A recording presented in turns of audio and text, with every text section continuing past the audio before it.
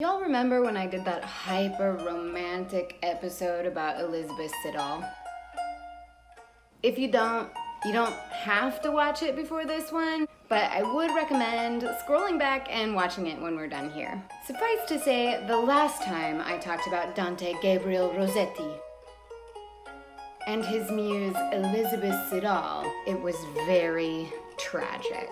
But talking about Rossetti and this muse, it's going to be a 6 days, 7 nights, all expenses paid vacation to a Victorian sex fest. So get ready. This is Fanny Cornforth.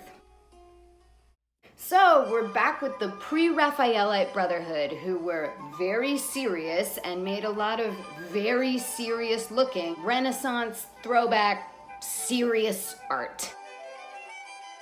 Anyway, Fanny Cornforth was born in 1835 in Sussex.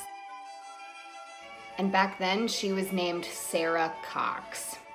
Can't make this stuff up. So Sarah, later Fanny, was an artist model, and she met Dante Rossetti in 1856.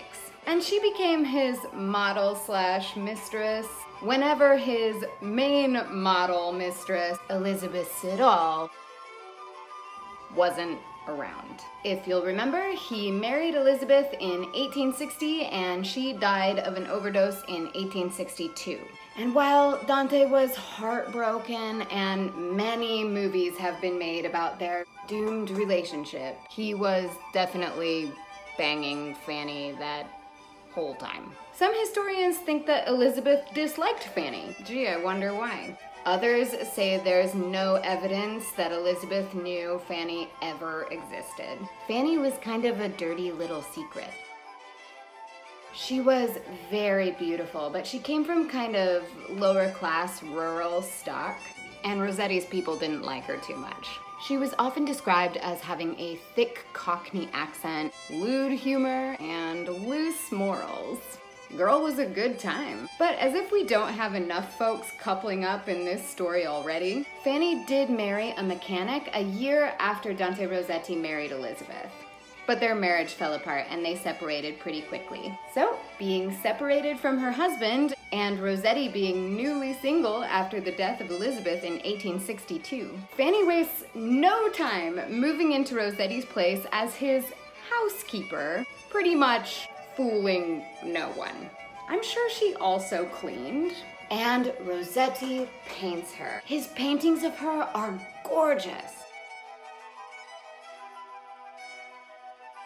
The pre-Raphaelites and Rossetti in particular gravitate toward these thin, waif-like models. But that was quite different with Fanny. His paintings of her highlight her voluptuousness. I think they're quite sexy. Before painting a lot of pictures of Fanny's lovely face, Rossetti had this fascination with medievalism. You know, like his painting, The Tune of Seven Towers.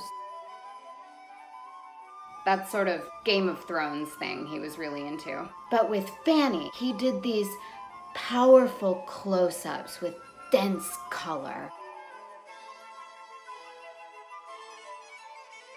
Apparently, her voluptuousness only intensified throughout the course of their relationship, and Rossetti got fatter too. And they used to joke about it. He called her his dear elephant, and she called him her old rhinoceros. It's sweet, right?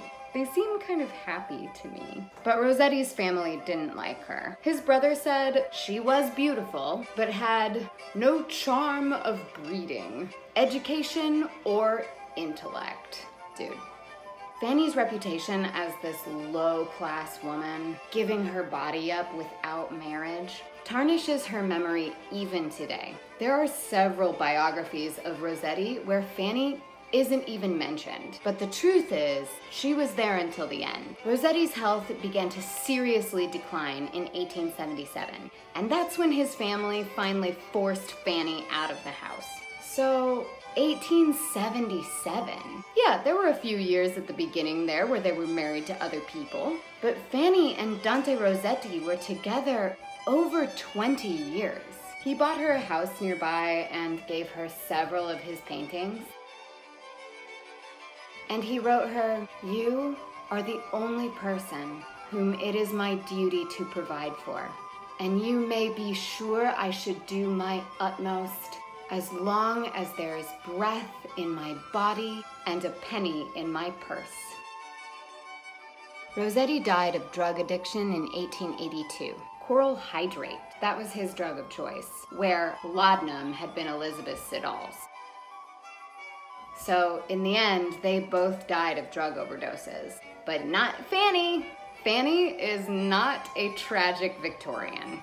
She even married again. She met a man named John Scott who divorced his current wife, who was already living in a bigamous marriage with another man, because everyone is having sex with at least 2 people at once at any given point of this story.